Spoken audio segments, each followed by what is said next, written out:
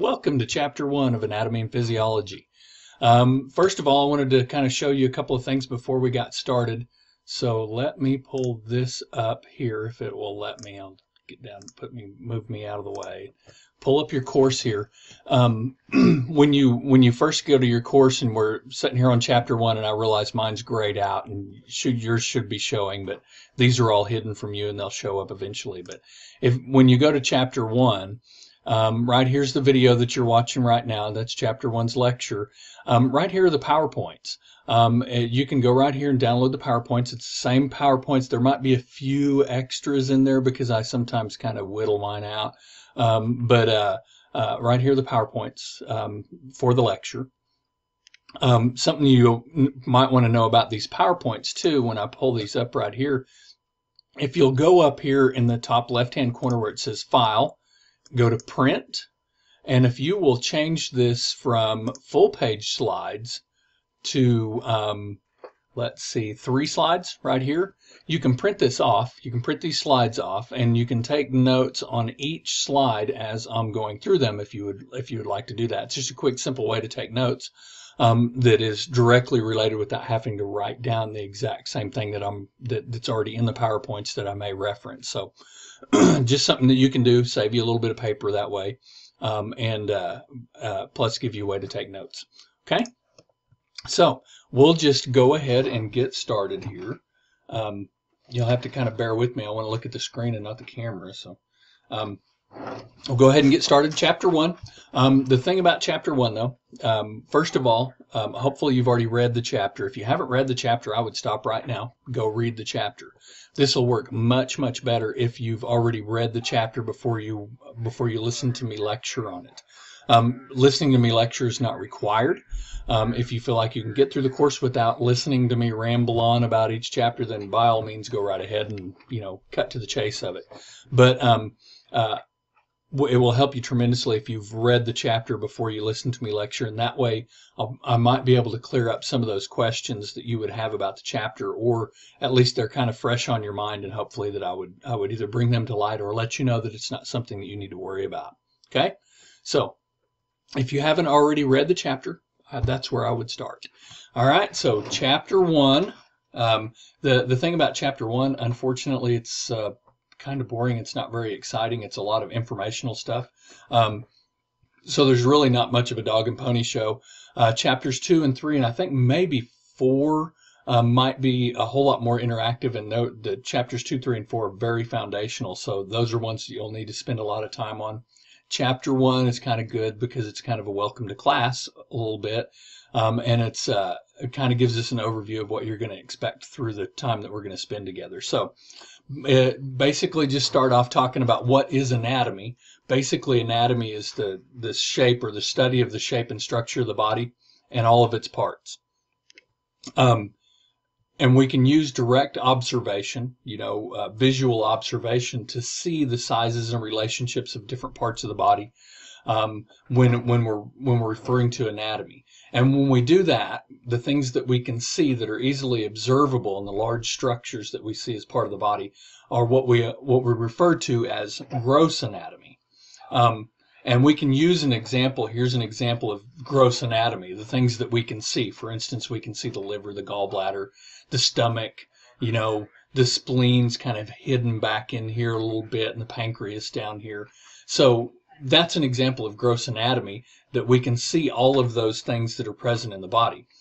The other type of anatomy that we have is microscopic anatomy, and this is anatomy that can't be seen with the naked eye, and it's going to require a microscope to actually see them. Fortunately, we don't need a microscope, and they've provided us with pictures of those structures that we would need a microscope to see otherwise. And this way we can see all the way down here to the cellular level. We can see these cells that are lining the sweat gland, or actually the stomach gland here, that makes all the stomach acids that digest the food that we eat. So we can see that on a microscopic level. Most of the time, and most of what we're doing, we will focus more on the microscopic level or the microanatomy level than we will on the gross anatomy level. The gross anatomy level is something that you guys are probably already somewhat familiar with, so we don't spend a whole lot of time on it. We'll take and we'll look at it initially, and then we'll dive down a whole lot deeper into it. So that's what we're going to do, and then of course it takes it a little bit deeper, and then we're actually seeing internally within the cells the different structures inside the cells, the organelles, and where they're located depending on the type of cell. And we'll get into that. That's in the next 2 or 3 chapters that we're going to talk about that. Now, physiology. Physiology is probably more important than the anatomy itself, because it's how we understand how the body works. It's our understanding of how it works. It's one thing to know what it is and what it's called and to be able to label it. It's a completely different thing to be able to understand physiologically how the body works and what it does and how it does what it does and how all of those things tie in together. We're going to spend a lot of time talking about physiology so that you understand, we'll understand the structure. The structures are pretty straightforward. But physiology, where we understand how those structures communicate and work within each other to create a body that actually survives and does things and sits in front of cameras and talks to people, which feels kind of weird actually. But we have a better understanding of how all those things work together. So, all right. The relationship between the two, anatomy and physiology, is best described as, and I've used this term for years, and I would love to say it, take credit for the term, but form follows function.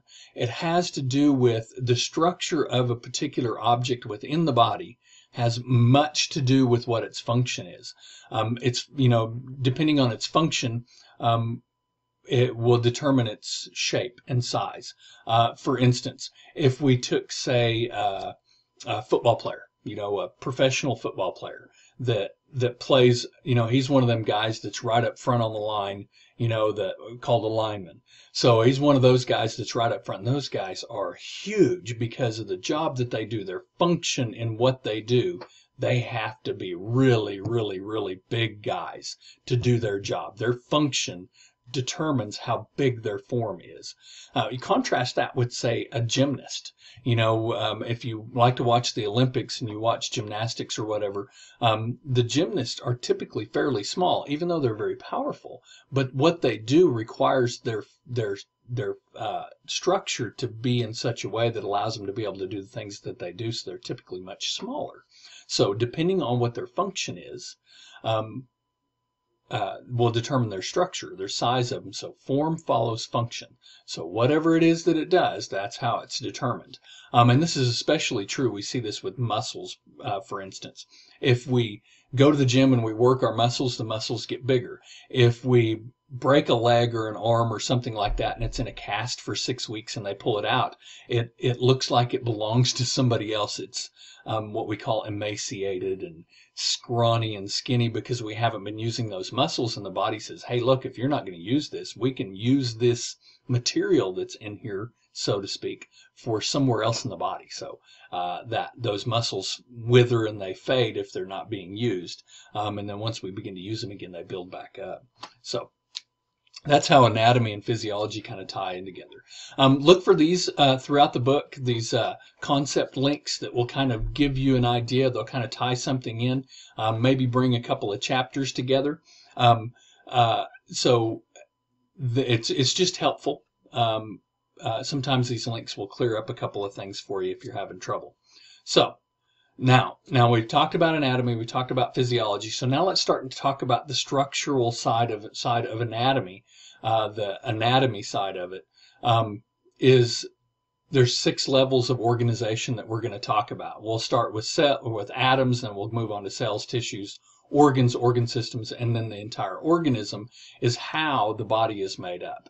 And this is kind of the way that the book is going to kind of play out too, because we'll start out talking about atoms, and then we'll talk about cells, and then we'll talk about tissues, then we'll talk about organs and organ systems kind of together, and of course we don't talk, basically we're talking about the whole organism when we're talking about these individual things. So we're going to start out at a very, very low level, and we're going to build up on that, but don't let it fool you, the low level, when we're talking about atoms and cells is actually some of the most difficult parts of anatomy and physiology to understand, because there's so many things in there, and a lot of times it's very, very new for students in it. So it's a very foreign territory.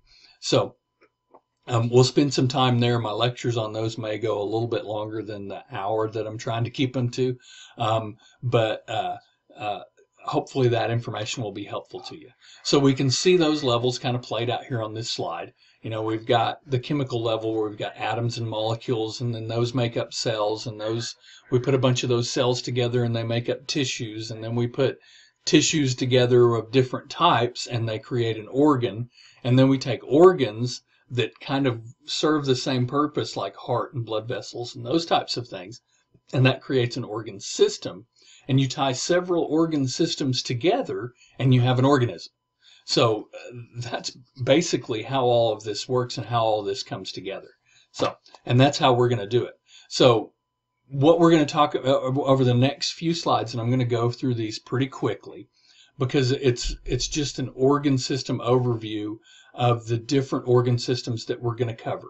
We're going to talk about each one of these organ systems in detail, so don't worry about trying to gain a whole lot of knowledge out of what we're doing in this chapter over the specific organ systems. What you would need to focus on as far as for testing purposes for this chapter would be, what is anatomy, what is physiology, those levels of, how the body's put together from atoms to organism level. Don't worry about the organ systems, and then we'll talk about positions and planes and divisions and different parts and that kind of stuff. Terminology, when it comes to anatomy, we'll talk about those just here in just a little bit. So the first one of the systems that when we get to this organ system specifically, the first one we'll talk about is the integumentary system, which is the skin. Basically, it's all that skin that covers our body, and it protects the deeper tissues, regulates body temperature, and it also contains a lot of nerve cells and nerve endings for various different things, not only for pain, but for pressure, for sense, and all kinds of different things such as that. There's kind of a picture, and I don't know why, it always seems like when they talk about the integumentary system, it's always a naked woman. Not really sure why, but I guess every single book that I've looked at, that's the way that it is. Skeletal system.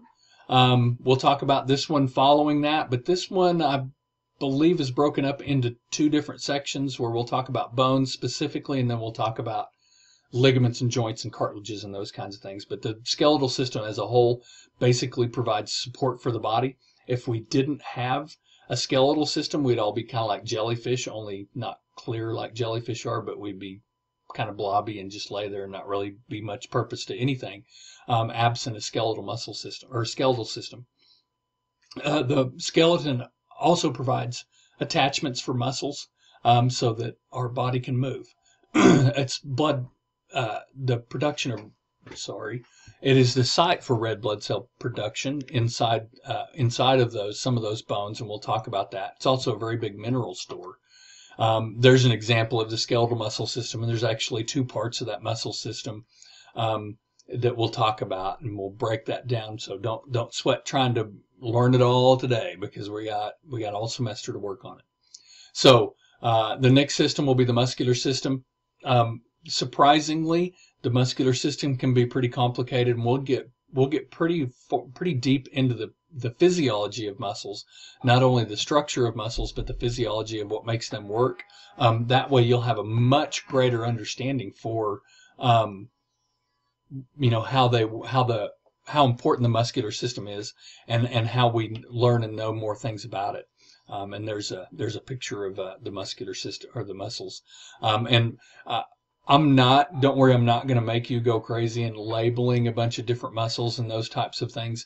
We'll probably label some muscles that are very necessary for us to, but we're not going to get real crazy and like labeling what is this abdominal muscle here or something like that. And we're not going to get that crazy about it, but we will talk about deltoid muscles and gluteal muscles and those types of things, so that those are relevant to healthcare in many ways. Nervous system is a very complex system. It's a a very difficult system sometimes to understand. Expect to spend a little bit of time here.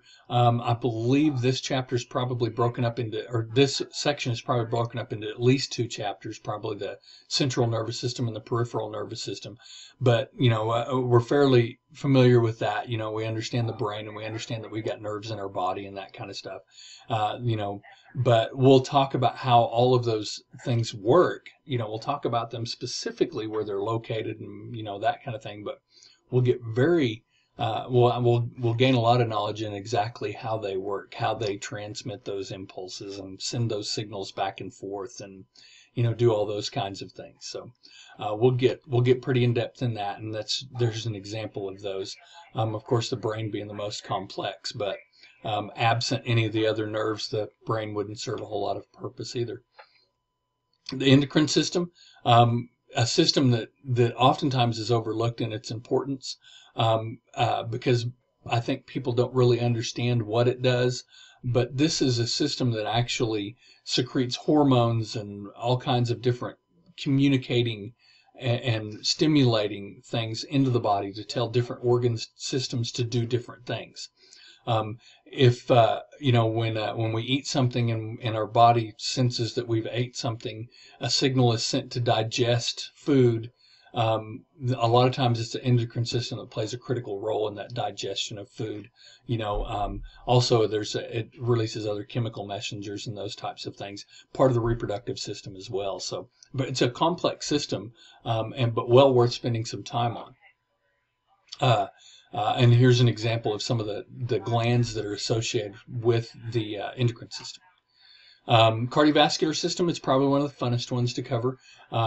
It's funny, as a paramedic, it seems like every single paramedic I know claims to be an expert at the cardiovascular system. It's just because that's one of them things that they get pretty excited about. It's something that we spend a lot of time in our paramedic careers dealing with problems and complications related to the cardiovascular system. So we'll spend some time on that, so you guys will have a very good understanding of the physiology of that and the makeup of it and how it's all put together. It's always a fun one to spend some quality time on. And here's an example of it there. Lymphatic system, another one of those systems, kind of like the endocrine system. It's like the stepchild of the endocrine system, because nobody really cares about the lymphatic system after they cover the cardiovascular system. But it is a very important system when it comes to our immune system and our immune response. It's vital in that. And when we talk about it later on, when we get to this chapter and we spend some time talking about it, you'll have a much better understanding of why the lymphatic system can be one of those systems that gets ravaged with cancer when someone comes down with cancer, has cancer in another body system. Why does the lymphatic system sometimes get involved in that too and become cancerous as well? So we'll talk about that later, but you can see all the lymph nodes and glands that's related to lymphatic system on that picture. Respiratory system is another fun system to talk about. It is the source of a lot of the medical issues and problems that we deal with in healthcare today. Much like the cardiovascular system, we'll have a very good understanding of the respiratory system and how it works.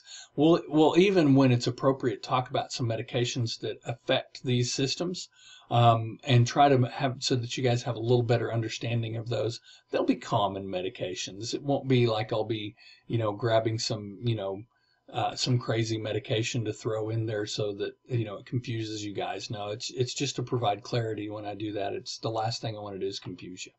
So there's a respiratory system. Digestive system, an interesting enough system to cover because it does a lot of things. It's a vital system in our body. Oftentimes we don't realize how vital, but think about how many times you eat in a given day or a week or a month, and it should become pretty obvious how important the digestive system is. There's the organs that are involved in the digestive system. Urinary system is another system that I like to cover. It's another vital system, extremely important. It regulates a lot of things in the body, eliminates waste. It's one of those areas in the body, along with the liver, that are responsible for ridding the body of toxins. And you may not realize this, but the body recognizes most medications that we take as a toxin. And it wants to eliminate it from the body because it doesn't belong. It doesn't belong there. So when we take Tylenol or ibuprofen or something like that for a headache or some little ache or pain, the body wants to get that out. It's like it says, hey, this doesn't belong, and it wants to be rid of it. So it tries to get it out of the body or eliminate it from the body. And it also helps regulate water and some of the electrolytes that are vital to the body as well. The urinary system does. So it's a neat system to talk about. And we'll spend some quality time on that system as well. The reproductive system. If you ask any teenage boy, they will tell you they know everything about the reproductive system, and they probably know very little, if anything, about the reproductive system. You can't believe everything you see on the internet. Just saying, and be careful what you search for when you type reproductive system on Google. So, but the reproductive system, we'll talk about that. There's a lot of things that go on, both for males and females. A lot of things that are important to normal function. And we're not just talking about making babies. We're talking about just normal everyday functions, the hormones and all of those types of things that are present within the bodies of men and women, that stem directly from the reproductive system. It's important to talk about those because there are a lot of diseases and illnesses and problems out there that we deal with as healthcare providers that affect the reproductive system, or that the problem lies in the reproductive system. So males and females, we'll talk about both of those. And that will be the last chapter that we'll talk about, is the reproductive system. Some of the other things that we need to talk about in order for an organism to maintain life, there are some functions that an organism needs to be able to do. It needs to be able to maintain some boundaries that separates its internal environment from the external environment. Also needs to have some form of locomotion in general. I realize trees don't move around and they are a living thing, but trees are a little different in the context of what we're talking about. But they need to be able to move substances, at the very least, which trees are able to do. We're able to walk and move, and we move substances around our body. That particular life form needs to be able to be responsive, to sense changes within its environment and react to those changes, either internal environment or external environment. It needs to be able to break down and absorb proteins and nutrients and those kinds of things that are vital to its survival as well. So in order to maintain life, organisms must be able to do these things. They also, one of the things that, as it relates to digestion and breakdown and absorbing nutrients, one of the things that we'll talk about pretty in depth is metabolism. Basically, metabolism is a chemical reaction within the body. It's where complex molecules are broken down into smaller ones, or smaller molecules are built up from, or larger molecules are built up from smaller ones. Typically, it's a means to either produce or store energy for various purposes throughout the body. And most of the time, this is regulated by hormonal activity within the body. Remember, we talked about that endocrine system just briefly. Endocrine system plays a key role in metabolism. Also, excretion is the elimination of waste from metabolic reactions. So when we break down stuff, the body's going to take and keep the things that are essential to it to survive, and then it's going to need to get rid of some waste products. So there needs to be a means to be able to do that. So the ways that it does that is either through urine or feces. Typically, urine we kind of understand is kind of a filter in the body, but it's a liquid filter. Whereas the liver is more of a solid filter, and that's typically where we see the feces come from, is in part from the liver. A lot of what where the feces comes from is we've broken down everything in the digestive tract, and what's left just is not needed by the body. So it's what we've ate, and the body, it just never leaves the digestive tract, and so it just stays there and it's eliminated. So reproduction is very important, especially on a cellular level to keep an organism recycling itself and rebuilding. So, we talk about reproduction, we're not just talking about creating a new individual organism like, a baby or an infant. We're talking about cellular reproduction, the ability of cells to repair itself and continue to grow and produce future generations as well. Oftentimes cells need to increase in size or grow in the number of cells, so an organism needs to be able to grow to meet the demands. Remember, form follows function. If we stress a particular group of cells in the body, that group of cells may respond by increasing the number of cells or increasing the size of cells, or even both. We see that especially true, when people go to the gym and work out and try to build their muscles. What they do is they wind up increasing not only size but the number of muscle cells present because of that stress that they've created and they've put their body under. In order to survive, we need nutrients. An organism needs nutrients, and especially humans. So it's those chemicals that we need for energy and cell building, which includes carbohydrates, proteins, lipids, vitamins, and various different types of minerals. If you'll notice, it doesn't say like chocolate or Dr. Pepper or those types of things on there. But I honestly feel like I need those things to survive. But actually, if we look at those on a smaller scale, it does contain carbohydrates and those kinds of things, but most of them are not good for us. So ideally, we're only putting those healthy things in our body in a quantity that is necessary for our survival, and not more than that. But I wish I could learn that myself and take in a few less carbohydrates. Oxygen. It is required for chemical reactions. The interesting thing about oxygen, you guys are going to completely change the way that you think about oxygen once we get to that chapter and we talk about energy production and those types of things. You're going to think differently about oxygen. I'm not going to get off into the weeds on that just yet. We'll talk about it later, but oxygen is very important to chemical reactions within the body for specific purposes, well beyond what we oftentimes mistakenly believe that oxygen or how oxygen is used. So a big thing that we need is water. 60 to 80% of our body weight is made up of water. So it is very important. It's the most abundant chemical in the body, if we want to refer to it as a chemical. It is the universal solvent. It helps with metabolic reactions. It is vital to the survival of the body. If we get rid of too much water, then we create higher concentrations of chemicals and elements in the body. If we take on too much water, then we dilute things down and create lower concentrations of those things in the body. Think of it as, when you get your tea just perfect, your iced tea just perfect, and you got just the perfect amount of sugar in it. It's perfect. You got about a half a glass of it, and the waitress sneaks over while you're not looking and fills it back up with regular tea. Now all of a sudden it's diluted down the sugar content because we've added more tea to it. Well, that's very similar in both forward and reverse reactions with water. If we have too much or not enough, it can actually cause some problems. A good stable body temperature, for us, it's 98 or 98.6. And the correct atmospheric pressure, because we're going to need that for gas exchange. And we'll talk a little bit more about gas exchange when we get to, we'll talk some about it when we're talking about red blood cells. We'll talk some more about it when we're talking about, actually we'll talk about it early on, maybe in the next couple of chapters, but red blood cells, we'll talk about it again. And when we talk about the respiratory system, we'll talk about that again.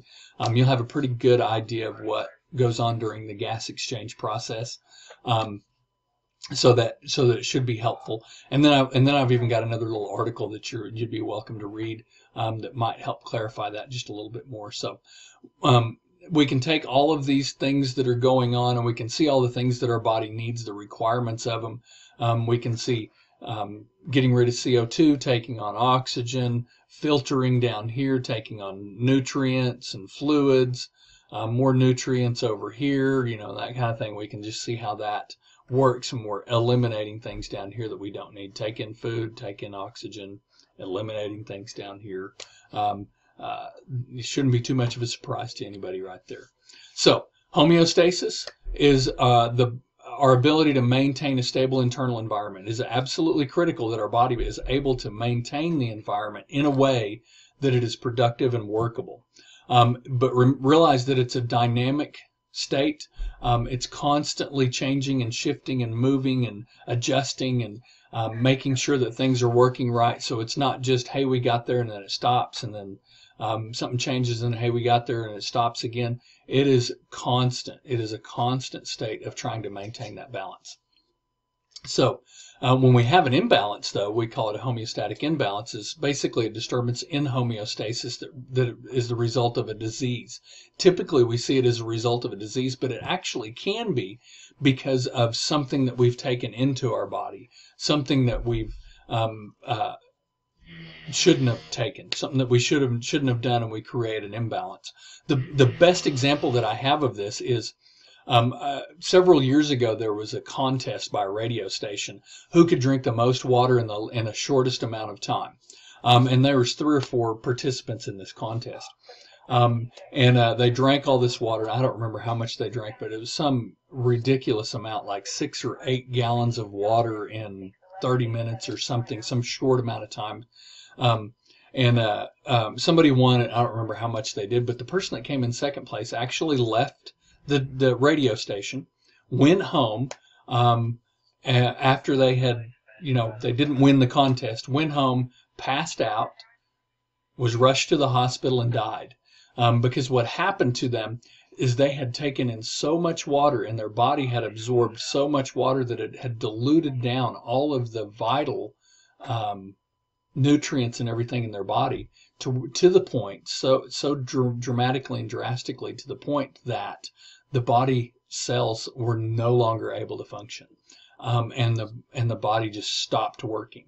That's probably a very extreme example of homeostatic imbalance, but it kind of gives you an idea of how we can affect and cause an imbalance as well if we're not careful with what we're doing, even as healthcare providers or just in our everyday life. So our body tries very hard to maintain that balance, and rightly so. And we can kind of see that it uses an example of a teeter-totter to maintain the balance, and it's working constantly to maintain that. So if we get a variable, it's going to be detected. Some information is going to be sent to the control center that's going to say, hey, look, something's changed. It's going to send out a signal that's going to cause an effect to push the scale back down, to push the scale back to where that it needs to be. So basically that's it in a nutshell. Is homeostasis is going to try to maintain that balance. All right. So in order to maintain that homeostasis and maintain that balance, it's essential that the body is able to communicate all the way, with other organ systems together. So there's got to be a way that the body can talk to one organ system, can talk to the other organ system effectively and communicate well. So one of the ways that it does that is through the nervous system or hormonal system. And what happens is there's information sent, and then we have a receptor on a particular organ that receives that signal or receives that information, and it tells that particular organ system, hey, this is going on over here, and we need to change this over here. So it's part of that. It's a very complex communication system that our body uses in order to communicate with itself to maintain that homeostatic balance. So the most important part of that is the control center, is the brain. It's typically the control center is the brain, and it determines the set point. So at what point does a stimulus cause the control center to actually do something? So it says, hey, right here, if we get something that comes underneath here, we're probably not going to pay any attention to it. But if it goes past this point, this is our set point. If it goes past this, then it's going to get our attention. And we're going to take a look at that information, analyze that information, and determine what the response should be. So that's what the control center does. And then it's going to send that out, that response, to an effector. Basically means it's going to send that information out to stimulate a target organ or a target system in order to cause the effect that it wants to have to correct the imbalance that's going on. Okay. One of the ways that it does that, or one of the measurements, or one of the homeostatic control mechanisms, is called negative feedback. This one is, think of it much like your thermostat that you have in your house. You say, hey, I want the temperature to be in the house to be 70 degrees, and it's 68 degrees in the house, so the heater kicks on, and the heater kicks on and warms it up, but when it reaches 70 degrees, the set point, it shuts the heater off.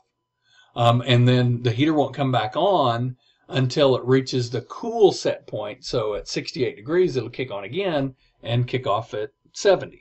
So very much like a thermostat is how negative feedback works. Positive feedback, on the other hand, is a little bit different. It actually increases stimulus to push the reaction a whole lot further. So it causes reactions to happen at a faster rate.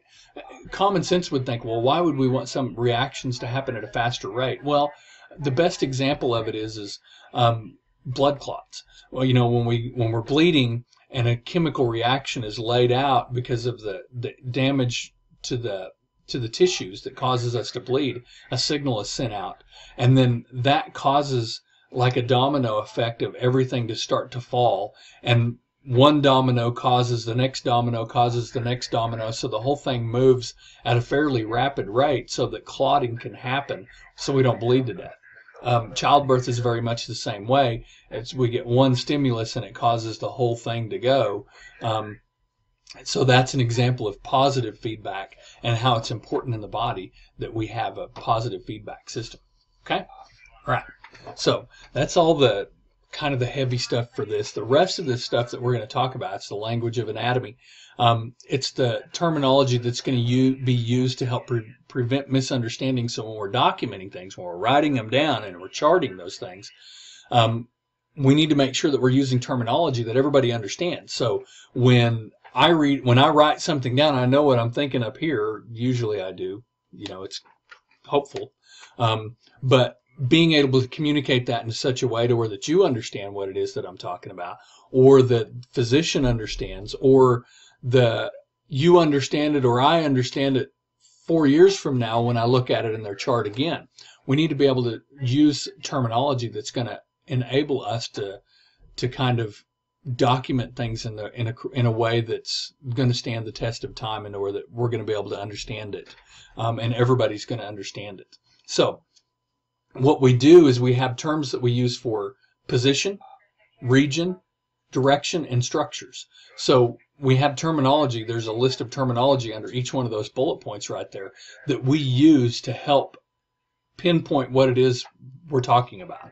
So the first thing that we need to understand when we're referencing positions, when we're referencing body positions, locations, and that kind of thing, we're always referencing them in accordance with what we refer to as anatomical position. And that's the standard body position that we use so that we're all referencing from the same points. So when we're talking about this, we're talking about this, palms forward, facing forward, this is what is considered anatomical position. And then we can look at and we can see all these regions and areas and that kind of thing that we can talk about. But this is anatomical position. So when we're referencing something, we're always referencing it from this position. So regardless of the position that your patient is in, you're going to have to reference it with this positioning in mind. Okay? Directional terms, it's going to explain the location of one body structure in relation to another. So if I say my elbow is distal to my shoulder, it means that my elbow is down here from my shoulder that's up here. It means it's below, distal. So that's what we're talking about when we're talking about directional terms. So terms that we can use are superior, sometimes cranial or cephalad is towards the head or the upper part of the body, or inferior, which is toward the bottom, away from the head. So superior, inferior are directional terms. Ventral or dorsal. Ventral is the front. Dorsal is the back.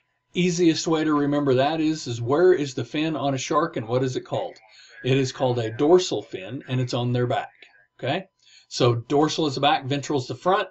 Kind of easy to remember those. And we can see those terms right here, those directional terms that they're talking about. Superior, superior, inferior. So superior means towards the head, inferior means away from the head. Dorsal means towards the back. Ventral means towards the front. Okay. Medial is towards the midline or the middle. Lateral is away from the middle of the body. And intermediate is between a more medial and lateral structure. And we'll just look at those on this chart to kind of, or we'll see them here in just a second on the chart, and I'll be able to explain them. Proximal is close to the origin of the body part or attachment, and distal is farther away. I used that as an example just a minute ago. So if we drew an imaginary line right down the middle of somebody, this would be the medial or the midline. Oftentimes we refer to this as the midline. So when we're talking about right and left, we're referring them from the midline. So if we're talking about medial, we're talking about something going towards the middle. If we're talking about lateral, something going away. So if we said someone was right lateral, so it's going to be on this side, to the right side and moving out. And of course, intermediate is a term that's not used that much, but if we wanted to draw a line right here and right here, that's where they're talking about, is that intermediate line. Okay. Proximal and distal. Proximal is towards and distal is away. So if we said, if it's proximal to their, I can't tell if that's, if it's proximal to their right ankle, then it's going to be above their right ankle. If it's proximal to their right knee, it's above the right knee. Proximal to the right hand, it's above the right hand, and so on. So if it's distal, so if we have the shoulder here and it's distal to the elbow, that means it's below the elbow or further down. Now if we say it's the shoulder here and we say it's distal to the shoulder, we're talking about this limb and not the body. So usually we use proximal and distal in terms typically relating to limbs like the arm or the leg, that kind of thing. Rarely do we use it in relation to the rest of the body. Sometimes it'll be used that way, but not very often. Superficial is toward the surface of the body, and deep is away from the body surface, which is much more internal. So if we say somebody has a superficial wound, that means that they've got a wound kind of at the surface. And if they have a deep wound, that means they have a wound that actually goes much deeper into the body. So those are kind of easy. And of course we see, here's our distal one here that we just talked about. So if we say away, if we wanted to refer to something that was, between the hand, between the hand and the elbow, we would say, well, it's distal, it's 3 inches distal to the elbow and 4.5 inches proximal to the wrist, or something like that, those kind of terminology that we're going to use. Okay. Okay, ventral, anterior or the ventral part of the body is the front part of the body. So when we look at regional terms, we'll look at the front part of the body and everything associated with that. We can see a whole wide variety of things that are terminology that's often used when we're talking about the ventral or the front side of the body. Cephalic always means head, so we're talking about the head. The frontal, of course, is the front. It's usually right around the forehead usually. Orbit is the eye, nasal is the nose, buccal, the mouth, or the cheek, oral is the mouth, and the mental, which is always kind of weird, is the chin. Once we get into these particular parts of the body, or we start talking about bone structures and that kind of thing, these will become a whole lot easier to understand, because you'll start to have much more of a reference point with them. So, but we can use this terminology for the upper limb. A lot of times we use the brachial, when we're starting an IV. Sometimes we'll put it in the brachial vein.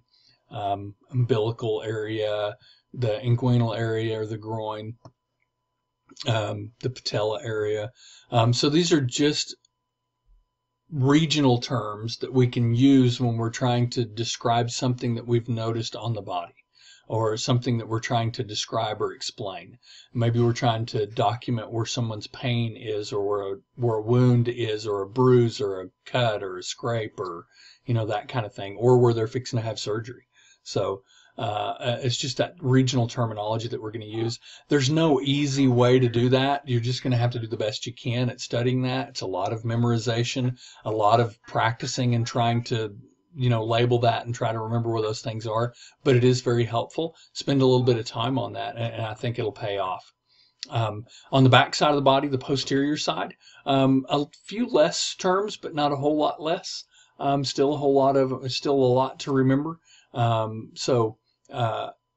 Like I said, spend some time there trying to understand those and understand where those are at, and labeling those, so that it does make it a little bit easier. But I'll be honest with you, the more time that you spend in this class, the easier those are going to be to come by. And also then once you get out working in a health related profession, it'll become a whole lot easier to get that terminology down pat. Okay. Body planes and sections are another thing that we use. It's basically like drawing an imaginary line through somebody so that we can create different sections, and right angles and that kind of stuff, so that we can describe different things. Of course, there's the sagittal, the median, frontal, and transverse sections. And rather than read all these off to you, let's just look at them. So if we have the median or the mid-sagittal, it's just right down the middle of the body. The frontal, so the median actually separates the right and left halves of the body, and we can see that on I believe this is an MRI down here. We can see that on this picture right here. Frontal separates the front and the back, or the dorsal and ventral, and we see that here. And transverse just kind of right across. I know you may be thinking, what in the world am I going to use this terminology for? But believe me, there will come a time when you're going to have to try to figure out how to document something in such a way that somebody else understands what you're talking about, and these will be very important to you being able to do that. So be familiar with these, and try to get them down pat. The next thing we need to look at is body cavities. And please forgive me, I know this chapter is not an exciting chapter, and I'm just kind of reading through this, and hopefully trying to reinforce this just a little bit with you, but there's just not a whole lot of stuff in this particular chapter that a whole lot of explaining is going to do a whole lot of good for. So, two body cavities, there's the dorsal and the ventral. What's good about what we use these body cavities for is so we can understand what is contained in those, but these are actual body cavities. They're actually separated by a membrane of some kind. So this isn't like a perceived cavity or body cavity or something. These are actual cavities that are separated by some line of distinction. When we take a look at them, we see the thoracic cavity here in the front, primarily heart, lungs, those types of things. And then we have the diaphragm. And then we have the abdominal cavity, and you can imagine what's in there. It's all of those organs and all that stuff that we would expect to be there. Pelvic cavity, primarily reproductive organs, part of the colon, and let's see, I'm missing one. Oh, the bladder down in there. Cranial cavity, this is part of the dorsal cavity, the cranial and spinal cavity. You see the different colors here. So these cavities are in the dorsal, and these cavities here are in the ventral, and you can kind of see how they're broken up. Sometimes we also refer to the abdominal and pelvic cavity as one. We call it the abdominal pelvic cavity. So sometimes that's how it's referred to. All right, which is kind of what I just gave away there. The dorsal cavity has two subdivisions: cranial, which has the brain, and the spinal, which has the spinal cord. The ventral cavity is two subdivisions: the thoracic and the abdominal pelvic. The thoracic houses the heart and lungs and all those, like I had said. Abdominal pelvic has all of the other organs, and it can be further divided into the abdominal pelvic, like we see in that picture. The interesting thing about the abdominal pelvic cavity was we can also divide that into 4 quadrants or 9 regions. This is very beneficial when we're documenting something as it relates to the abdomen or the abdominal pelvic area, because we can further pinpoint where we're talking about and we have reference points. So if we look at the 4 quadrants, we just basically draw a line in the medial part of the body and then transversely across this way. So, and that creates 4 quadrants of the body, and we can see the organs that are contained in each one of those quadrants. So when we're doing a quick reference, say if we've got somebody with a stab wound to the right upper quadrant of the body, and we're trying to let other people know, hey, we've got a 22-year-old male with a stab wound to the right upper quadrant, or the right upper quadrant of the abdomen, they're immediately going to go, okay, well, this could be very, very bad because there's the liver there, there's the stomach, and those types of things. Or if we say, hey, it's the left lower quadrant, they can go, okay, well, we do have, organs there, but it's probably a little less urgently life-threatening. Now, it's still life-threatening, but it's less urgently life-threatening because we'd have to worry about them bleeding out. The risk would be much more along the lines of infection than it would be about bleeding. We can also divide the abdomen, the abdominal pelvic cavity, into regions. Regions are even more specific to a given area. And we can, if we break these down a little bit, I think I can make you understand them a little bit more, especially if you've already taken a medical terminology class. The right hypochondriac region, if you remember, if you break this terminology down, what is a chondro? Chondro is cartilage, and the bottom part of the rib cage here is comprised of predominantly cartilage. So the right hypo means below the chondriac region, so it's just below the rib cage right here. So see what I'm saying? Epigastric region, the stomach is called the gastro, or the terminology for stomach is gastro, and we see that gastric right here, gastro means stomach, epi means above, so it's above the stomach, it's the region above the stomach. Left hypochondriac, same. Right lumbar region, so right in here's where the lumbar spine comes through, so it's the right lumbar. Left lumbar. Umbilical region, because it's where the belly button is where the umbilical cord connected, when we were born. The right iliac, because right here is the iliac of the pelvis, left iliac, and then the hypo, which hypo means below, the below gastric region, so below the gastric. So those regions are very helpful in our documentation when we're trying to narrow down and pinpoint what's going on, and we can see over here on the right what's contained in each one of those. So if we said, hey, we've got a stabbing in the right upper quadrant, we could actually go a little bit further in that and go, well, actually it is in the right hypochondriac region, which would be a big cause of alarm because that's mainly made up of the liver. So that would be a pretty scary injury. All right.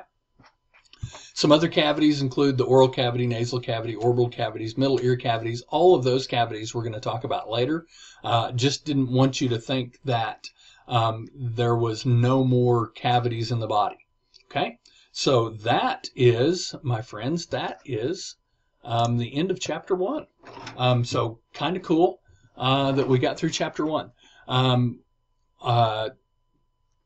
Go ahead and do your homework for this chapter. You can take your test at any time for this chapter. Just remember that all the homework and tests and assignments and discussion board postings and all of that stuff is due on Sunday night. All of your assignments are going to be due on Sunday night. Now, hopefully that doesn't change, and hopefully I'll have to redo my videos, but don't forget to watch your deadlines and your due dates for when your assignments are due, and I will see you guys on chapter 2.